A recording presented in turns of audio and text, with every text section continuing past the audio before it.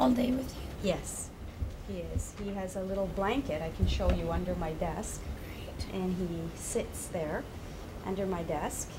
And when I'm in my office, he's in my office. And when I'm not in my office, he follows me around. So when we're meeting clients in the boardroom, he sits under the boardroom table. And do they get to pat him too?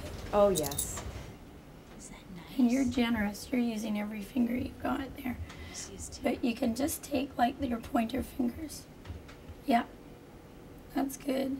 And especially when you get to his back end there. Oh, he loves this. Oh, yeah, I love when you rub my girl over there.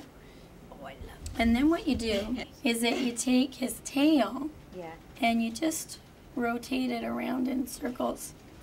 This sort of thing really helps all the innards have a response. So if he was ever constipated or had tummy problems of any sort, you work right back here and then work around the tail. And the other thing is, since you run with him, if he ever was going to strain any tendons, you can work all up in the shoulders here. And then you work all the way down the leg itself. It's a great bonding experience, too. It's, for someone like him, pretty easy to bond with.